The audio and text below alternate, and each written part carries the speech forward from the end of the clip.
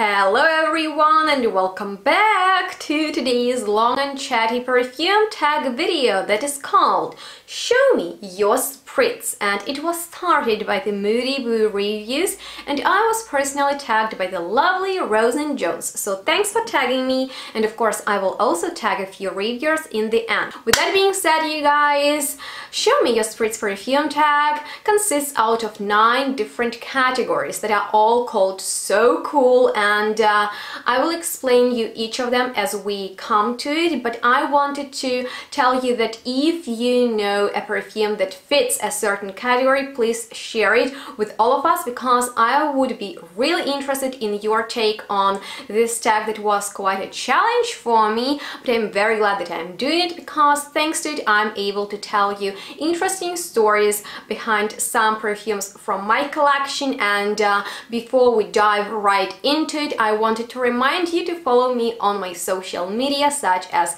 Instagram and Facebook, and of course please check out my Patreon page for extra perfume content. And with that being said, let me show you my spritz. So you guys, the first category is called Unicorns Are Real, and basically this is the perfume I had to chase the longest to acquire, and I have 3 perfumes to show you. So the first one is from my most favorite American indie perfume house, and those of you who have been following me for a while all know that that is DSH Perfumes, that is run by Dawn Spencer Hurwitz. That is my favorite perfumer. I just have that connection with her. Everything she does is magic to me, and first time I met her I had no idea who she was, and that was actually at Art and Fashion Awards after party that I attended thanks to SPRITZ. Oh wait, did you notice something?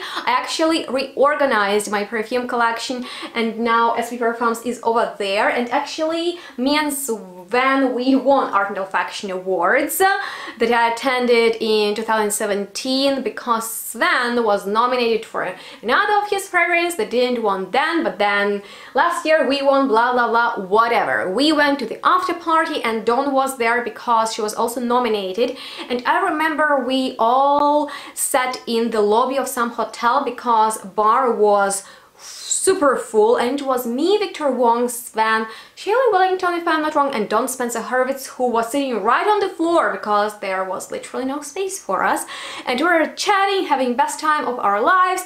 And as we said bye to each other, she gave me 2 tiny vials of her perfumes, and she told me one of them is really crazy, and I was super excited for it, and that was Rendezvous that I tried in my hotel room, and you know, my world was put upside down, because back then I had no experience with animalic perfumes, and this is like the best animalic fragrance ever. That is quite expensive because it is created out of really high quality materials, and it smells like passionate love of 2 lovers who are having affair with each other. It's super cool, not too skanky, and I just love it, and I have been wanting to get it since 2017, and last year I finally forced myself to get it. It was quite expensive but totally worth it. So another unicorn fragrance of mine is Vanille Fatale from Tom Ford. It came out in 2017 if I'm not wrong,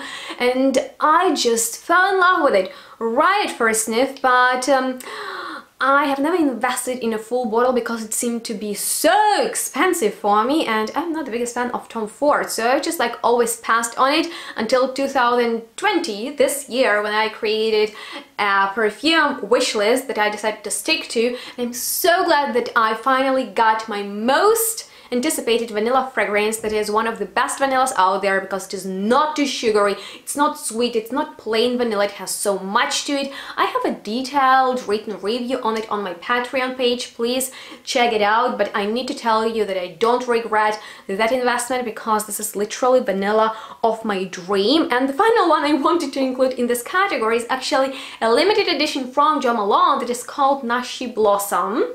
And when I first tried it, I really enjoyed it, But back then I was in high school. I had no money for it. I tried on the back of my hand, like on my wrist, and all day long I couldn't stop smelling it. And you know, it reminded me of Kenzo perfume that I used to wear when I lived in Ukraine in school, when I got into rock music, and that was best time of my life, 6th grade. Oh my god, love that time. And that perfume is discontinued now. I don't remember the name of it. I had it in a pan bottle, and I decided to invest in this perfume. It was sold out in Frankfurt's Douglas store, so I needed to drive to another Jo Malone's counter and finally chase it and got it. Guys, do you know what would be the best soundtrack for this tag?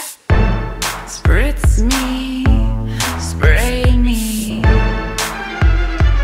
put your stuff all over me. So that was the story about my unicorn fragrances, and the next one is House of the Rising Scent, which is basically the new perfume house I've just discovered and I'm loving. And you know what? I'm that person that constantly discovers super unknown brands, and I try to make them more famous and give them as much of exposure as I can, just because I think they deserve it. And I'm just the biggest fan of Indian niche perfumery, and I really enjoy artistic fragrances, and so I don't really know about which brand to tell you about. Do you know PERFUMES from Russia? They are amazing. I have reviews dedicated to them. Do you know Strangers Perfumery from Thailand? Have many reviews dedicated to them. Do you know January Scent Project from America? Love them too. Like, there are so many great fragrance brands that I could include into this category, but I decided to go for the tiny Canadian niche house Melach Perfumes that I discovered towards the end of last year, and it is run by Matthew Melach, who is such a talented perfumer. And this is a really tiny brand that I want more people to be aware of, and those guys from Canada, if you are looking for great perfumes, I really recommend you to get fragrances from him, and check out his Instagram page because he shares lots of perfume knowledge over there too. And 2 perfumes that I currently own from him, but I'm dying to get more. Civet Cat Shipper, and you get Pheromones in a Bottle there, because this is animalic shipper fragrance that I reviewed in a separate video and I love it. And my recent fragrance from him that I got is called Vienna 1900, and this perfume is a true mystery because it's a very rare case when fragrance smells like a whole that you can't really define, because in the majority of fragrances I identify certain notes and I can tell what I smell, when in this fragrance it's impossible to describe it by the notes and stuff like that. It's a little bit sweet, it's not floral, in there is very chocolatey, refined, not earthy patchouli. It's just like perfume that is one of a kind with a bit of a retro vibe. All of his perfumes have that vintage vibe to them, but not too much. They're still very modern. This perfume is just a real dream. I will even put a little bit on myself, just because when I have it on, I'm always wondering what smells so good, because this is a real mystery, a real perfume. And you guys, if you are looking for a great blind buy, you should definitely try out this particular fragrance, because I literally swear by it, and it is Tommelise approved, and you know how much that means. Alright, so the next category is Heart the Hype, and it's basically perfume that I agree the hype around. You got it. So I first wanted to include Baccarat Rouge on this list, because you might know that I used to be a hater of that perfume, and only fragrances that were inspired by Baccarat Rouge 540 changed my mind about the original one that started all the clones movement and the inspirations on that perfume. And even though I'm still not the fan of the original one, which smells to me like dentist bandages and candy floss, which is such a strange combination, it's just too harsh for me, there are fragrances that are done in the way Baccarat Rouge is done. For example, the same perfumer who is behind Baccarat Rouge 540 Francisco de Jong, if I'm not mispronouncing his name. Please, sorry if I'm totally torturing it, but he also created Barbary Her line, which smells like something more wearable than Baccarat Rouge, and the intense version is awesome. I bought it, I own it, it's fantastic, and I like it. So I first wanted to include Baccarat Rouge on this list, but then like I decided to go for Lira from Casamarati by Xerjov. And you know guys, this is such an awesome vanilla scent that is really sweet, but at the same time that lemony opening, it's very, very mouth-watering, and every time I have this fragrance on, I receive many compliments and so many people rave about this perfume, and in my opinion for a good reason, because it smells niche, it smells expensive. Vanilla can smell cheap, especially if it's a vanilla dominant fragrance, which doesn't happen to Lira. And I like how creamy, I like how, yes, sugary, yes, super sweet, but at the same time refreshing it smells. And it's an awesome perfume that even my boyfriend wears and loves, and that doesn't happen often to perfumes, which makes Lira worth the hype. So the next category is Renounce the Ounce, and this is basically the overhyped perfume that I don't get the hype of.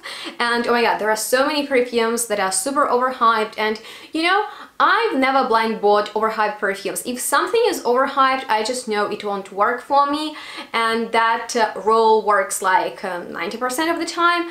And I can talk about that same Baccarat Rouge. I really agree on the hype of Delina that's not worth it with the Moody Boo reviews.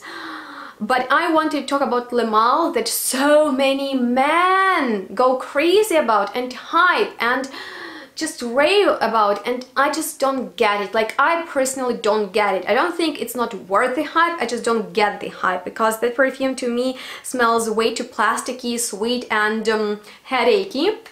But that's just only my opinion.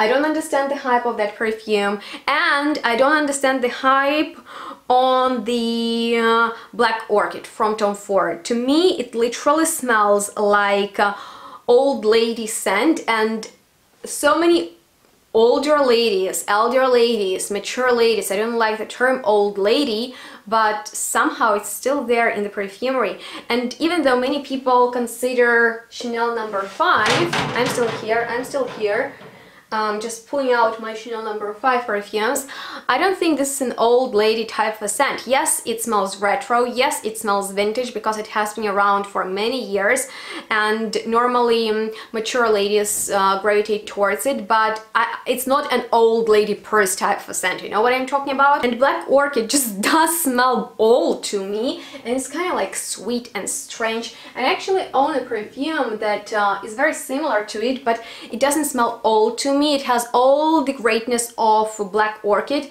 but no heaviness, and it's Dark Orchid by Amor Oud. This is a good fragrance. It's powdery, it's really reckless, and it's very similar to Black Orchid. And in case it didn't work for you, I really recommend you the one from Amor Oud. So yeah, with that being said, let's move on to the next category. Alright, you guys, next one is called Love is Blind Buying, and that's basically the best blind buy I've ever made. And I need to be honest with you, I don't really blind buy that much. Blind buying is surely super fun experience, and just like anticipating a fragrance and like waiting for it and just picturing how it smells. Oh my god, like who of us hasn't done that? Let's be honest, everybody has at some point. But to be honest, I don't have that much money to waste on perfumes I might potentially not like, if that makes sense to you. So I try to always sample first. That's my rule, and I really recommend you to do that too. So I normally go to the store and try perfume first before buying it, maybe not in the store but online or somewhere else. And if it's a perfume from a different country, from an indie brand that I can't find in the store, I order samples, or sometimes I'm sent samples for free from brands that works differently, but I always try to sample first because, you know, I don't like everything, and normally I judge perfume by the notes.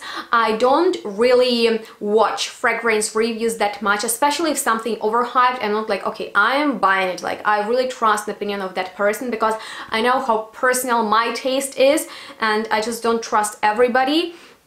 And there are only perfumers like DSH Perfumes, Don Smith Hurwitz and Sarah McCartney from 4000 Hours Tuesdays, whose skills I trust 100%. And that's why my best blind buy is actually Biva from DSH Perfumes. And did you notice that this is the second time me mentioning her fragrances? That should mean something, right? So Biva was actually dedicated to Robert Herman from Safle Blanc. He was a contributor to that online perfume blog, and he passed away, but before that he had an idea for Dawn to create perfume that would be inspired by Japanese pearls, and this fragrance literally smells like you are pulling out pearlescent pearls from a clean river on a sunny afternoon, and the weather is perfect, you're surrounded by nature, and this is basically such peaceful experience wearing this perfume that is really powdery. And you know me, I'm the biggest fan of powdery scents, and the major note in here is rice powder, and it is one of my most favorite powdery notes. So who else could do the best rice powder perfume if not Don Spencer Hurwitz, right? But there are also aldehydes and mint and something very creamy and ethereal in there. So I love this perfume. It was one of my recent blind buy purchases. I'm wearing it today and it's just awesome. Applause to Dawn. Love you. Next perfume category is Crystal Bowler, and that's basically a fragrance that I'm anticipating the most, and that's for me Rose Freak from Tom Ford that I'm getting next week. Finally, it arrived in Frankfurt's Douglas store, and hopefully by the time I go there it will be waiting for me, and hopefully that won't be a flop, hopefully that won't be a miss, hopefully I will enjoy it, because you know, I have high hopes for it just simply because I like Tom Ford's rosy fragrances, and despite the fact not many like the scent, I like the bottle and I'm getting that perfume. I've told myself that, so yeah. That's the one for this category. Let me know yours. I think that everybody could say something to this category. Love it. Oh yeah, spray me with your love. So guys, basically what has just happened is, as I was editing this video, I noticed that I skipped one category. That's why I'm back to talk about I Take It Rare category, and that's the moment when I need to mention one perfume that's rare and is hard to find, and that description applies to the majority of my fragrances, because in my collection each perfume tells its unique story, so I'm having hard times to pick just one perfume, because for example, do you know about Vona from Jeroboam that is inspired by a Ukrainian woman, and this is honestly the muskiest white floral scent ever, which is gorgeous and I love it. I don't know if many people own it, but I'm sure that not a lot know about it. And do you know and have Sakura by Mia Shinma, which is the powderiest, creamiest scent of a cherry blossom? I totally adore it, and this is a hidden gem, just as Y06-S is, in which we get the scent of overheated TV and banana. So this gem from Blackbird is also not known to many, and I picked two other fragrances that are very rare in my personal opinion. If you own them and you have them, that's great, I would like to know that. But Bint Al Faransi from Abdul Karim Al Faransi is an awesome woody violet scent that I actually requested, because after I tried Gucci's violet oil, I got obsessed with the idea of violet combined with oud, and all of his perfumes are extremely long lasting because they are in this oily form. You just dot it all over your body and you're good to go. All day long you'll get the aroma of this very essential, fresh, violety oud. And another one is Wild Child number 13 from Opus Oils, and this is the most chocolatey patchouli scent you'll be able to find, and it actually won a patchouli contest, so yeah, that makes it a great fragrance. And I have so many unique perfumes. Listen, do you know about Rosamonda from JUS? This is the most modern juicy rose in a bottle, and many people asked me about it, so my review is coming soon. But yeah, that was my take on this category. Let's move on to the next one. Okay, the next one is I'm Stuck on a Band 8, and this is basically the fragrance I would create for my favorite actor or singer or band. And you know what, I first wanted to mention Keanu Reeves because, you know, I've been into him my whole life, and I picture him as a very minimalistic guy. I don't even think that he wears perfume, and I don't want to guess which type of fragrance he might like, because I really want him to tell me what he likes, as I'm giving him lots of stuff. So instead, I decided to create perfume for one of my most favorite rock bands, which is Red Hot Chili Peppers. You guys, I have such a cool taste in music and in perfumery,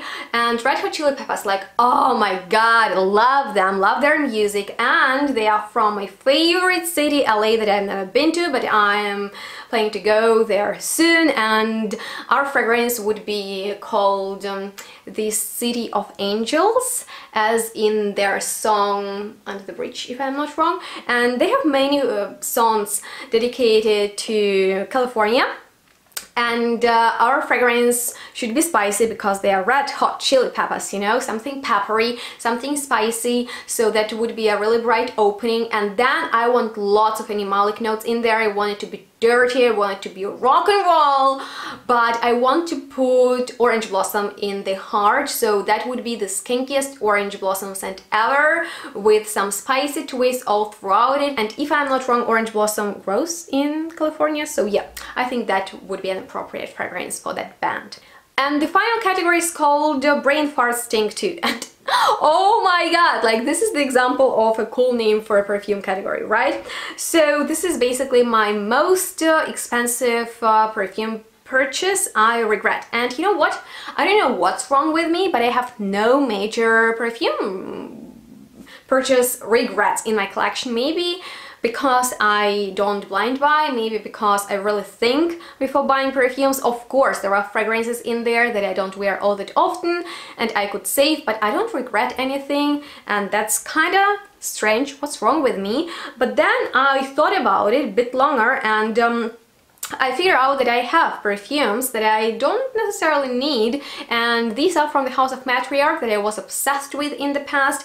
And we all know iconic Kazimi rose fragrance with lots of incense and spices to it, and I was really interested in Siren, which was created for somebody who liked Kazimi, and in there should be Narcissus, which is one of my favorite flowers. And I've been looking for realistic fragrance with the scent of Narcissus, which is really hard to do because the Narcissus absolutely doesn't smell like the real flower, blah blah blah. Long story short, I went ahead and blind bought it together with Albatross, and both perfumes were passes for me because Albatross was quite a dry, not animalic, aquatic marine scent that doesn't work for me at all. I gave it to my boyfriend who doesn't wear it. It's just very masculine, not my thing at all. It's just really inspired by its story.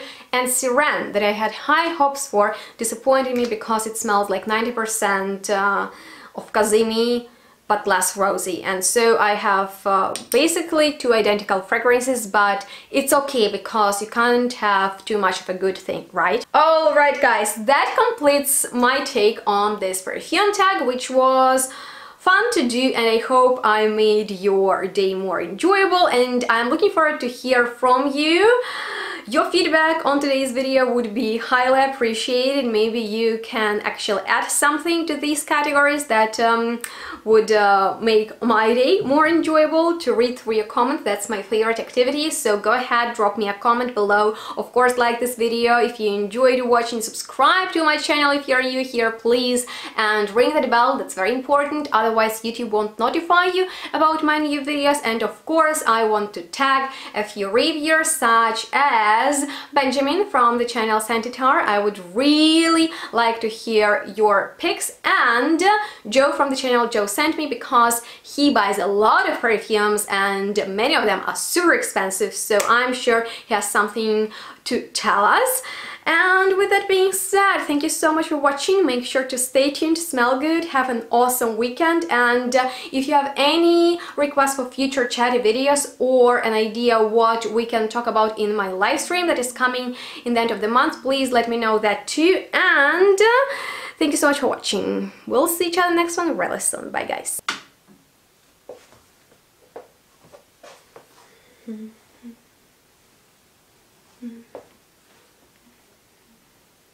Mm-hmm.